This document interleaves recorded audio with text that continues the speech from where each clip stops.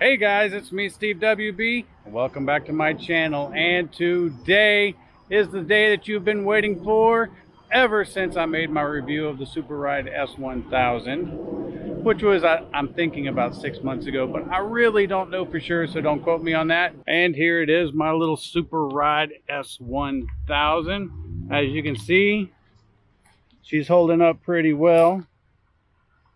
Not looking too shabby for the old girl. Couple dings on the handlebars and some dings on the pedals and dings on the little stanchions in the back, but that's just from me being clumsy and wrecking. But overall construction, it's holding up pretty well. You can see my little modification for my external battery. It's been a good bike. I've got almost 500 kilometers on it. One thing that I want to show you is, if you've noticed, this is where the brain is. This is the little tail light right here. I started having issues with it at like about 200 kilometers. And the issue was, while I was sitting there, it would start just like bouncing, like back and forth, like it was trying to correct itself on a very minute level. I wasn't sure what it was. And so what I did is I checked the box right here, and the box was kind of shaky. And so when it would correct, the box would bounce, making it correct the other way. So I just put a zip tie on the handle to the frame to lock this in really tight. And that resolved the issue. Not something I particularly think that you should have to do on a $1,500 electric vehicle, but it works. And since I bought it secondhand, there's not really much of a warranty. But I have reached out to the company that made it. Now I'm going to show you some footage of how I ride the Super Ride now. Before I was on the seat, and if you saw in the video, and I'll play it right here, and you see me going down the street and I'm like wiggling and wobbling kind of all over the place sitting on the seat, I have found that just stand up on it and kind of go with the flow, like limber up a little bit, let the bumps give a little give on the bumps, and now I can do much better cruising with much more stability. And I don't wreck nearly as much as I used to, because when you're standing on your feet and it starts to get out of shape, you're in a much better position to correct it as to where if you're just sitting on your butt. So let's check out some footage of me just cruising around in the parking lot showing you how I ride now.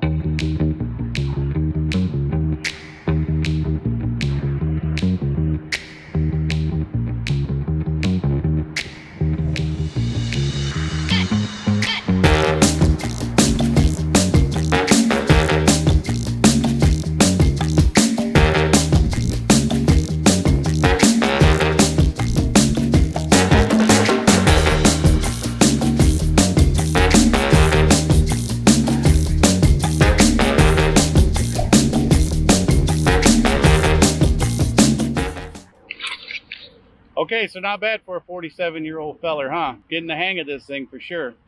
But I was only one wreck away of never riding this thing again, because the first time I was out on the main road on a sidewalk and I hit up my first good bump and it got all wobbly and threw me right over the handlebars, sprained my wrist, you know, scuffed up various limbs. I don't remember all the damages I had, and it hurt pretty bad.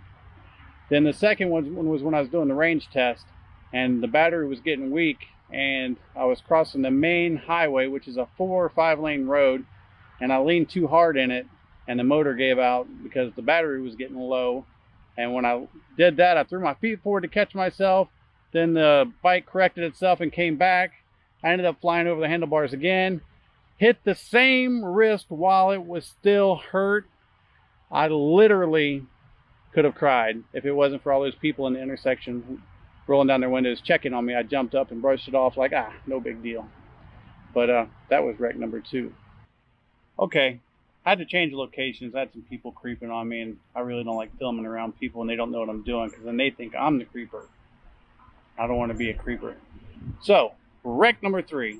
Wreck number 3 wasn't an actual like ball wreck, but what happened is I was running up to a little corner store to get a drink, and I was on my way back and I was cruising.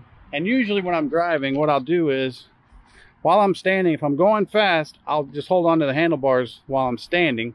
That way if it starts to get to wobbly, I got my hands to help me reel her back in.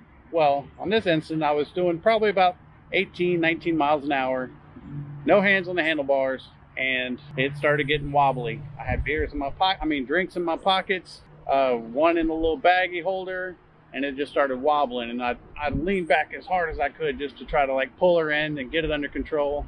And for that flash of an instant through your head, you think, oh, this is gonna hurt, and I really don't want to do this again. Well, sure enough, it wobbled too hard, it flipped, but I was standing this time, and when it threw me off, I just went into full like running man, like sprint mode. And I don't even know how my old butt ran that quick, but I outran how fast I was going and did not happen to fall. Now, when you're my age and you're out of shape, keyword is out of shape, not necessarily the age part, and you have to sprint like that and you haven't done that since high school, you're gonna feel it the next day. But here's the weird part is, I don't know how it happened, but whenever I stopped, the tops of both of my shoes had holes in them where the big toes were, and it ground through the shoe and through my toenails, which is kind of weird and gross. And that was the last wreck.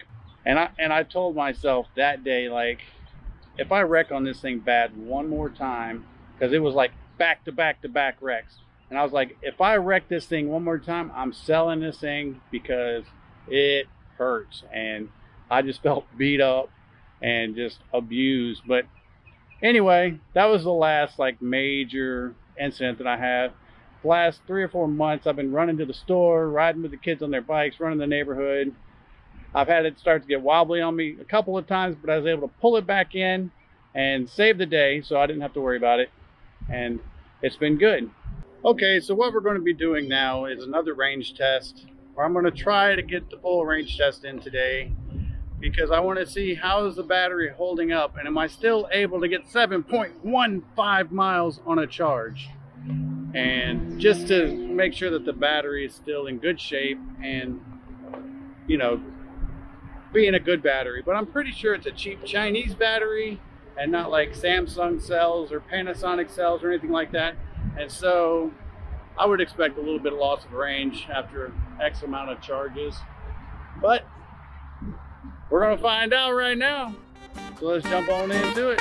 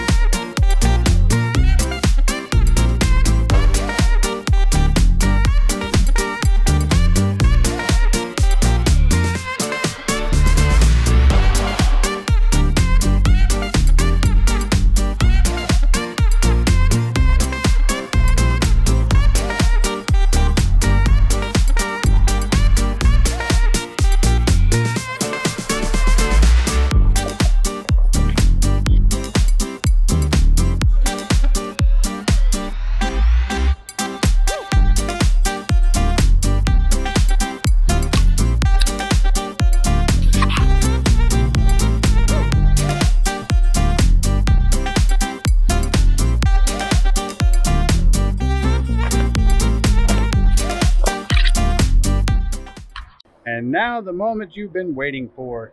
I had somebody on my last video say, well, it says the top speed is 20 miles an hour, but I can't get mine to do 20 miles an hour. Let's find out, because I'm 99% sure mine does 20 miles an hour. Let's see how fast we can go. Okay, so we would need to achieve around 32 kilometers an hour, I think, to reach our goal. I'll double check the math on that. We're gonna do this like Back to the Future style. Let's see here. I'm gonna try not to die while I'm holding this camera, riding one-handed. Trying to hit top speed.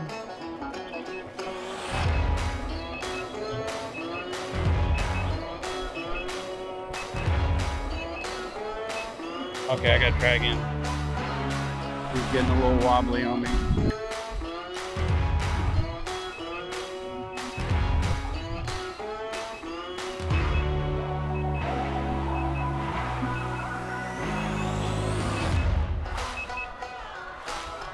Keep trying. I gotta find a smooth patch of road.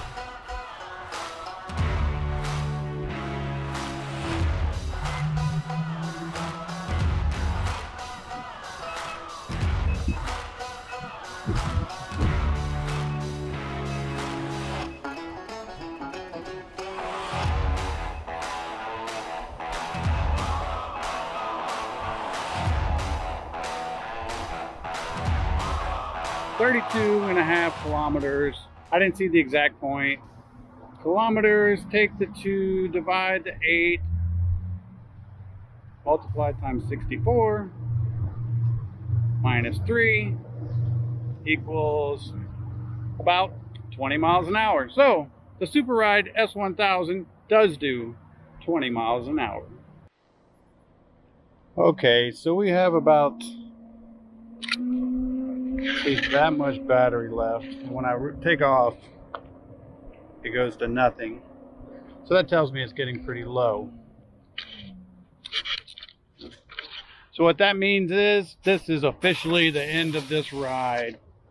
And I'm just going to go total up the kilometers, and then we're going to do just a final thoughts on the Super Ride S1000. Okay, so here we are back in the workshop. And what are my final thoughts on the Super Ride S1000? First things first, this is not a serious EUC or electric unicycle. It's somewhere in between a toy and a serious electric unicycle. It's great for like cruising around the neighborhood and just, you know, going about 10 miles an hour and just having a good time, just pacing yourself around. As far as range, on the second range test that we did today, I was able to get just over 9 miles, which was more than the first time. So maybe the batteries kind of conditioned themselves and they're actually doing better. If you get a serious EUC like the Veteran Sherman or the King Song, you're going to get 80 miles of range and you can do 35 to 50 miles an hour. As to where this, you're lucky to get 9 or 10 mile range and you're going to be really pushing it to hit 20 miles an hour, and then it becomes really unstable at that point.